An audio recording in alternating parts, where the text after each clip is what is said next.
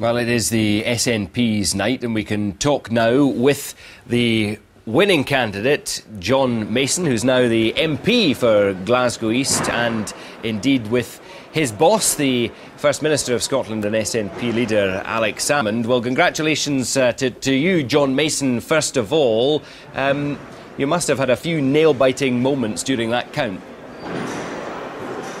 Well, it's a tremendous privilege to be serving the people of the East End, and I was confident in the people of the East End that they would make the right choice, so I've not been too nervous about it. When did you know you'd done it?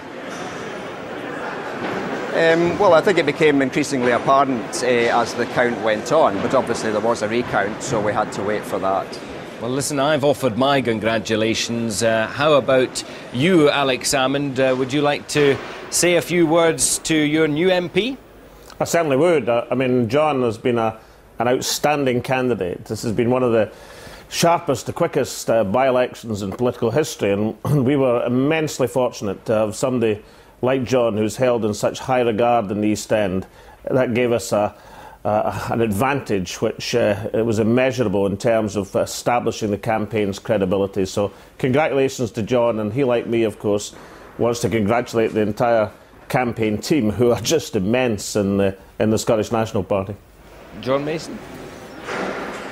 Yes, absolutely. I mean, it was a team effort, and Alec is clearly the captain of the team, but there are many, many important players in the SNP team, and I'm extremely grateful to all of them. Well, maybe you would want at this stage, John Mason, to speak directly to Alex Salmond and thank him for turning up, what was it, nearly a dozen times to support you?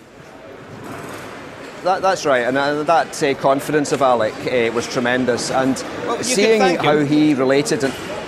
Sorry? You can thank him directly. He's listening. Well, I can thank him officially. OK, thank you, Alec, very much for coming. But the point I was going to make was the people of the East End responded so positively to having Alex Salmond out there, and that shows the success of the SNP government over the last year.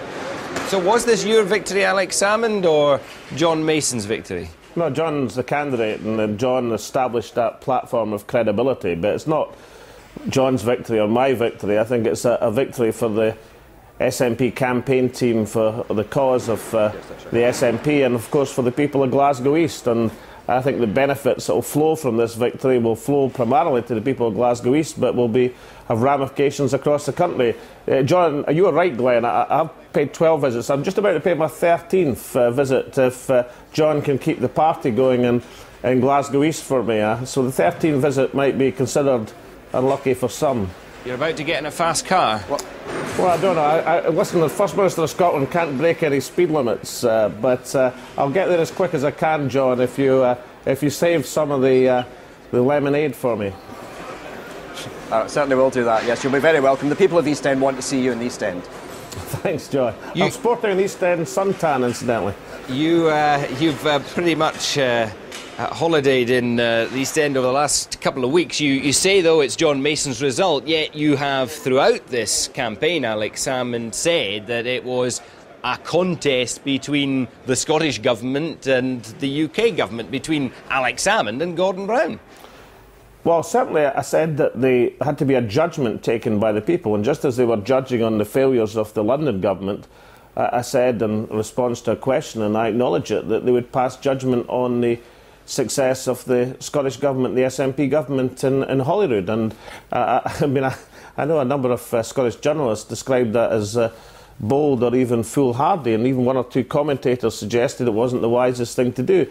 I think it's an inevitable thing to do, because this is a unique by-election.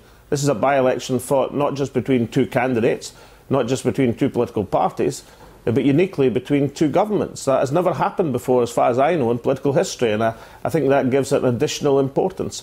But the ramifications for this by-election, you just heard John Curtis say there would only be one Labour MP left in Scotland. It would be Tom Clark, so I'm sure he's a relieved man tonight.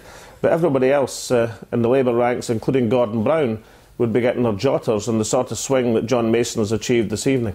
But what do you think the direct ramifications of this result will be? Douglas Alexander saying too early to say what will change, but what do you think will change? Well, that's what Mao Zedong said about the French Revolution.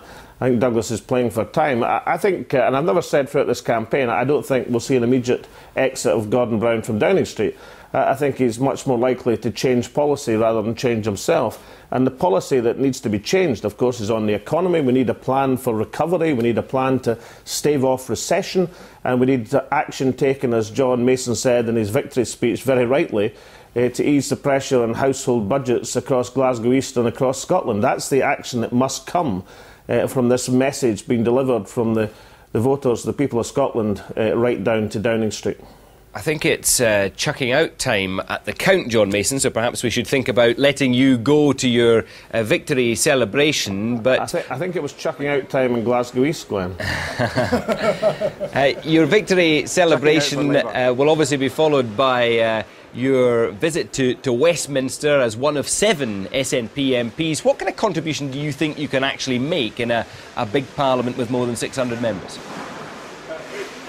Yes, well, my experience is speaking out for the people of the East End in Glasgow City Council, which has been very Labour dominated. So there are certain parallels with going to Westminster, and I think my reputation shows that I'm not afraid to speak out against the establishment. OK, well, we'll listen for your maiden speech, John Mason, and First Minister Alex Salmond, the SNP leader in Edinburgh. Thank you both very much indeed.